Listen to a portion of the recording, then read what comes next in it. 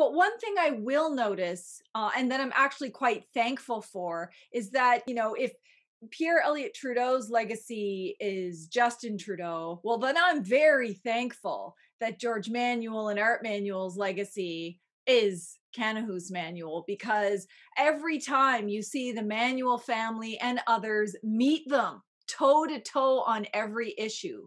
So, Justin Trudeau thought, oh, I'll just buy the pipeline and then nobody can say anything. Yeah, well, Tiny House Warriors has a lot to say about it, and so do a whole lot of other Native people.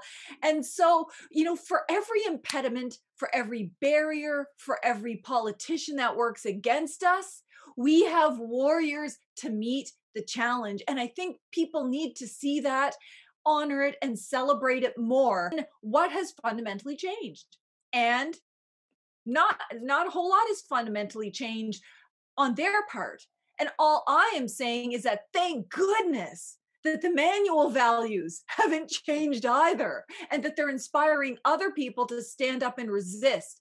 Because every time something negative happens to us, we stand up and resist.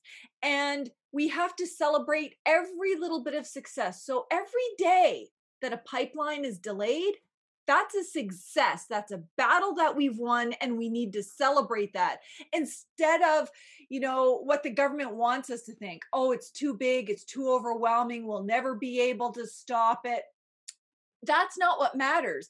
The warriors on the ground are involved in a day-to-day battle. You won that one court case? Great. You stopped them today?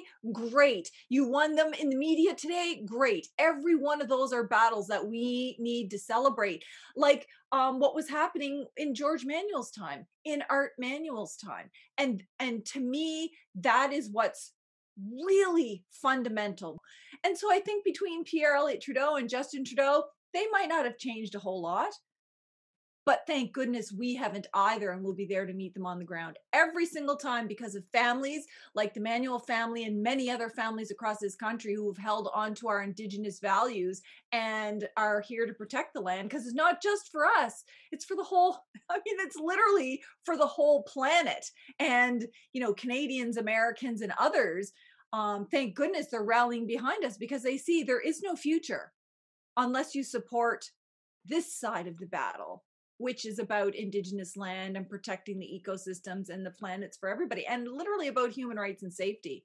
So that's my assessment of the Trudeaus. They have been and continue to be matched quite admirably by the Manuels.